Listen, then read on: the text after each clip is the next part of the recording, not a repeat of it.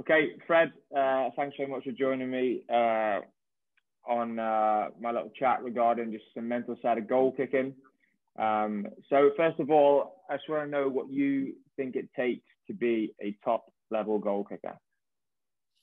I think obviously to be a goal kicker in any situation, you've got to have confidence. You've got to obviously have a natural ability to kick a ball, but I think that confidence, as you know, you go from everyone sees the match winning kicks and all that sort of stuff and dreams of that, but sometimes it's not all that. It's a lot of practice, a lot of hard work, and obviously it's a very close skill. So when you miss, everyone knows about it. You can't cover it up. So definitely confidence to be sort of keep stepping up even when it's going bad. But I'd say that's the main thing. You've got to have confidence in your ability and be the guy who steps up and keeps the scoreboard ticking over for the team.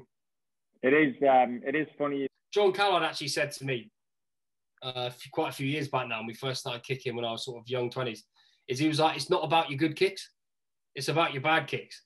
Because it's those ones that the crowd are all clapping and cheering and the flags go up and the referee blows his whistle and you're running back going, oh, fuck me, I got away with that one. Do you know what I mean? People are oblivious. Whereas sometimes, it's like you strike a hell of a ball. Say there's a bit of a wind and you go, right, I'm going left post.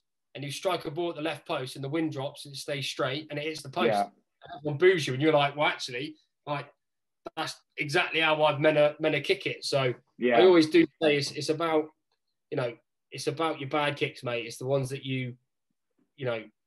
it's the ones that you don't quite catch, but your technique sort of saves you are the important ones. Yeah, and you sort of learn from them a bit more as well, I think. They fester with me anyway. Mate, 100%. And and they do sit in your mind. There's no two ways about it. You shut it out of your head and all that stuff, but you're well aware of places that you miss from, pressure, situations, the game. And that's why you have a technique, because, no matter what the scenario is, technically it should be the same thing every single time. But mate, there's no two ways about it. Any kicker who sits there and says, oh, I completely forget about, everyone's got demons, mate, in all aspects of life. And goal kicking is such a acute skill. If you've missed a couple, as much as you've got to try and shut it out and move on and focus on your technique, you're 100% aware of the situation and your relevant kicking form. So with that, like you mentioned then about pressure, how would you deal with the pressure of goal kicking? So I think two things for me is don't necessarily hide from the pressure. Like, as in, people try and, people almost don't want the pressure. You've got to want it. You've got to want to be in that situation. And then the second thing is just having your technique. The minute you've got a technique, not to contradict what I just said, but obviously you might have missed two in a game, but as soon as someone dots down or the referee gives a penalty and you've got the ball, it's right. The tee comes on, right, ball, right, seams to post. Do you know what I mean? Yeah. Right, 2 steps back, I'm 2 to the side. Right, I'm locking on. There's my target. Like that checklist and technique that you go through is what subsides the pressure, because you're focusing on your process, not the outcome in the situation. That's why technique is so important when it comes to goal kicking. I'm not saying there's a right and a wrong, but your own technique. You need to be there. Yeah. So you need to be there, stood back, however many meters away from the ball, taking your deep breaths or whatever it is. And you need to know that if you do X, Y, and Z, the ball will go through the post. Yeah. It's really interesting because, like, when I was growing up, a bit younger, sorry, and you get those like game-winning opportunities. I used to love them. I honestly just used to love them. Like, touchline, just scored in the corner, last kick to win it. I used to have it just inside me. I was like, yes, this is what you like.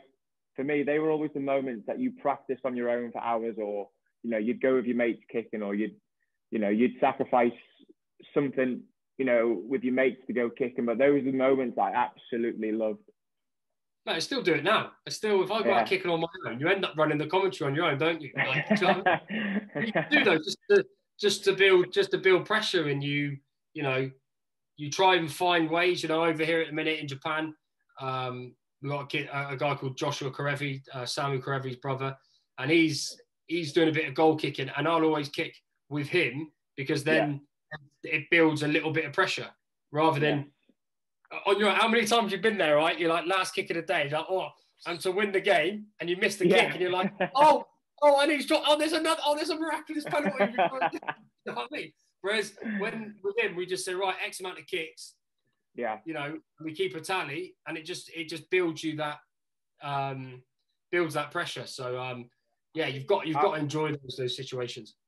I think that's really key, especially currently. I'm not sure how you find it, obviously, now with your coaching stuff, but I actually find so you take Josh, for instance, who I'm kicking with at the minute. Yeah. He kicks off a higher tee. He's a very, he kicks around the corner. The ball naturally sort of curls inwards. Bit of a draw on it. But by trying to help him and talk him through his technique and what I see him do actually sharpens me. Yeah. Do you know what I mean? Because I see him leave the kick early. And that almost, and I find a lot when I'm talking to kids, even if you talk about passing or micro skills and that, you suddenly, the checklist then goes back through your head of what you're doing. And sometimes it's really good. You learn a lot, so much. 100%. And like, it just refocuses the point because,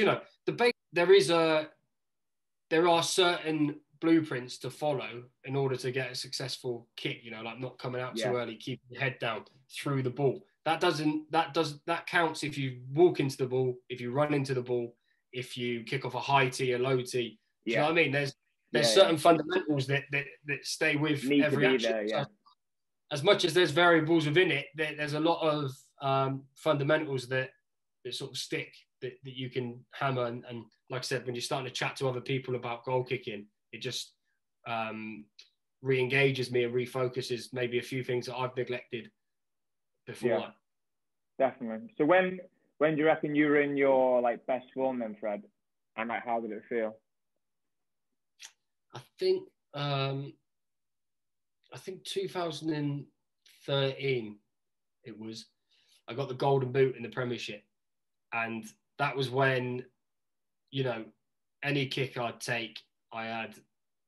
It's a funny one, Buddy, because when you're younger, you're fearless. You come into the games. Yeah. If you don't care for the risk or the consequences, really. Yeah, if you miss, he's young, it doesn't matter.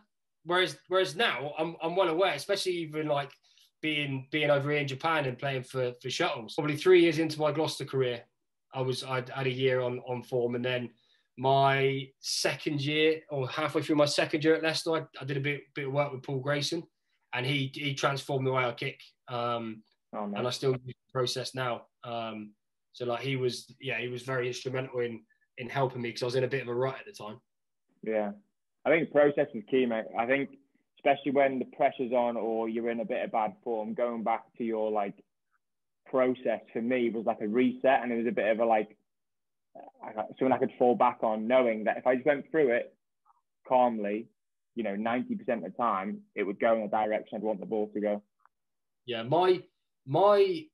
so I had a bad my last year at Gloucester. The whole decision making to go to Leicester, will I go, won't I go? I learned a lot from that as a person, first and foremost, but obviously it really knocked my confidence. So actually when I got to Leicester, I didn't back my process, and I was always questioning myself. Yeah. And that was the problem is I was going all right in games. I was playing reasonably well, not terribly, but then in those closed skills, now if I look back, I could tell that I didn't know my process or I didn't have confidence in my process. But for me, I needed that, Paul Grayson was just, Paul Grayson was like, mate, I'll come, I'll watch you kick for an hour. I won't say anything. And then we'll go from there. And we just put in three bullet points really, which was locking onto the ball, controlling into the ball, and then committing to the kick. And this is something I still use now to this day. And it's helped me no end really. I think the main thing is as well, and for any sort of young kickers that will watch this is, you're going to be influenced by so many people. You're going to flick the TV on and see Owen Farrell kicking one way, and then you're going to be at your local rugby club, and the first team or the third team goal kicker is going to come and give you another bit of advice, and someone else, your old man's going to tell you to kick like this. You have to be like true to yourself. And I always say this, if I'm ever coaching young goal kickers, I'm like, look, I will give you pointers, but you have to find your own way. You have to find what works for you and where you feel comfortable, because, you know, the way you kick wouldn't suit the way I kick. Because you kick off a higher tee, you kick off a higher tee. You're a lot stricter than me in terms of approach to the ball and kicking and getting through the ball. You know me, mate. I jump out of it left, right, and centre, but it works for me. So young kickers that want to progress, a lot of it has to be done on your own. And that's not to say don't listen, but if someone says to you, "Oh, try this," and you do it and it doesn't feel right, then just it doesn't work for me. Yeah, move on. When do you reckon then you've probably been like at your lowest? I know you mentioned Leicester earlier. Was that probably your lowest bit, you reckon? Lowest point goal kicking wise? Yeah, goal kicking wise, probably then. Just because I didn't know what I was trying to achieve from my goal kicking. I was all over the shop. I was trying to at the time I was kind of fighting for a spot in the England squad for the World Cup. Sort of out of the squad, trying to get in it. My confidence really dented from the. I think it's really key to experiment when you were younger, to then try and find your way to be, and then which will then bring consistency. Mate, 100%. And like even now, as much as I have the same blueprint and the same principles that I had with Grace, of course, there's been slight little shifts in how I kick, in terms of my start and how I start my approach and stuff like that. But yeah, mate, it is.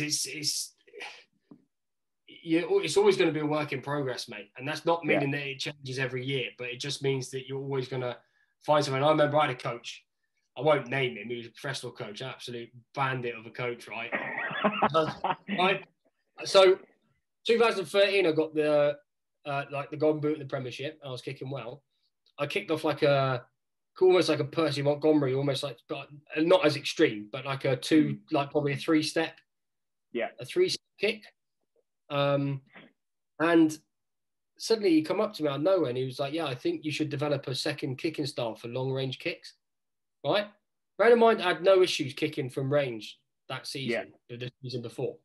And I remember that just fried my brain. And that was when I started, I'm there thinking, I've got to do this, because I was 22, 23. Yeah. Real impressionable. And then you actually think, well, like once you found something that works for you, work with it, tweak a few things, but someone's always going to have an opinion, and you have to be strong-minded to be like, nah, actually, I don't feel comfortable doing that. This is how I feel comfortable kicking it.